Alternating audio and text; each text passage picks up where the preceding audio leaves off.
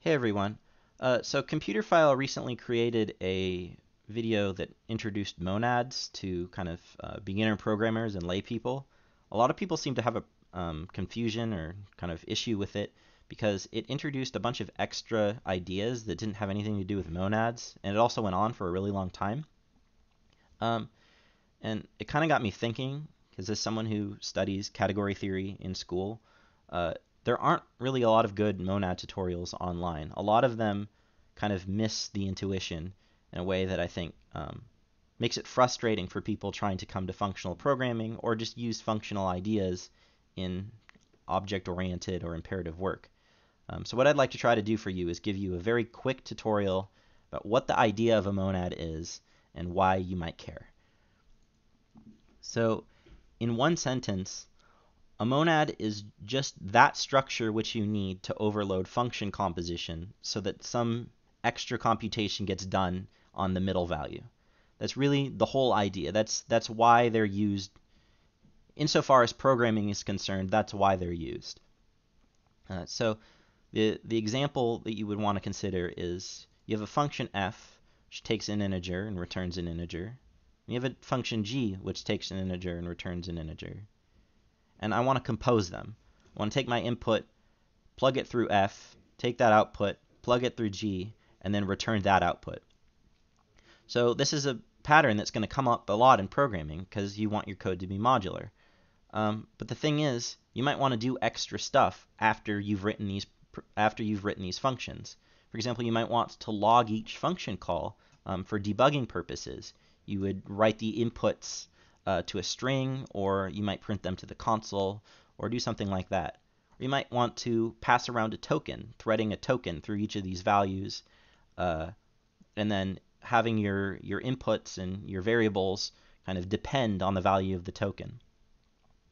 This would be some way of simulating state in a persistent setting.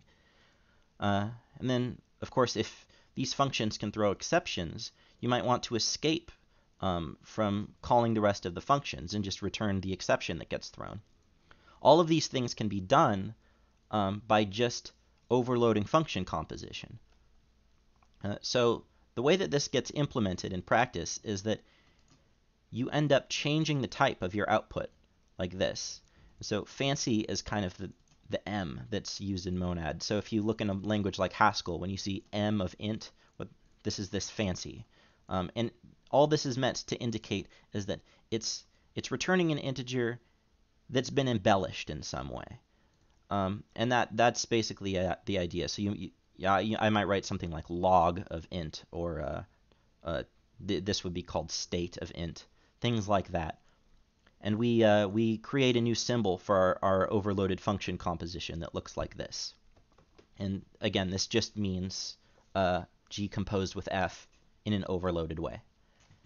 From this example, you can also see that you could write list here, meaning that if I took in an integer input and returned a list of outputs, there's a possibility that I might want to, for every output integer in the list, plug it into G, and then concatenate the result.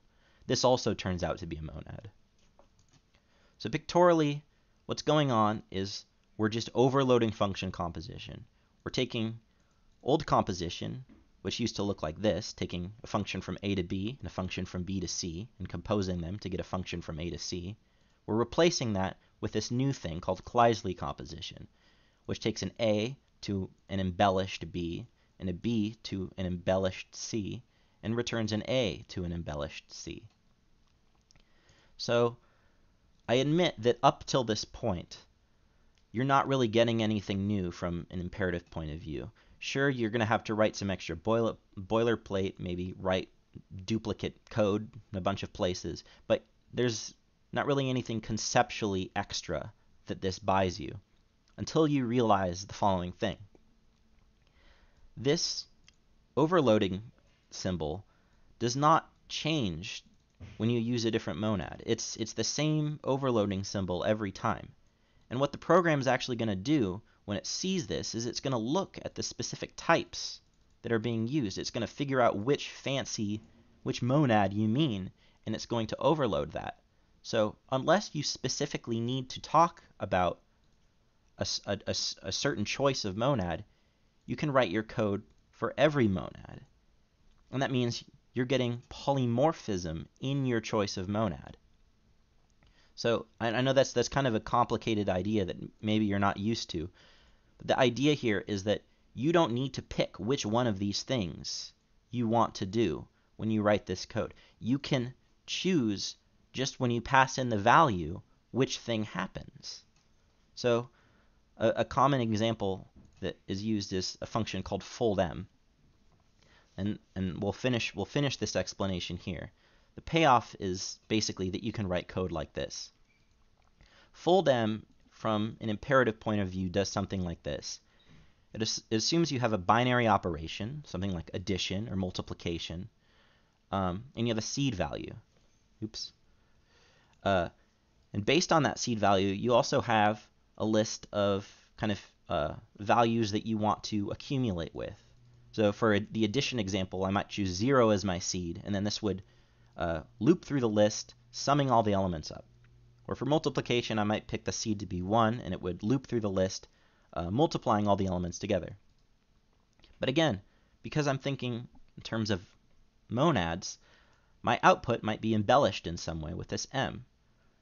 So if we were to actually write this code recursively, what we'd get is something like this. So if I called foldM on a binary operation with a seed value with 3 values to accumulate, I would apply the binary operation to the first value, take the result, combine it with the second value, take the result, combine it with the third value. And this is function composition. And I'm not specifying which kind of function composition I want, so it means I can use any kind of function composition. So this code, depending on the monad that's used, could log each function call, as we said before. It could pass around a token.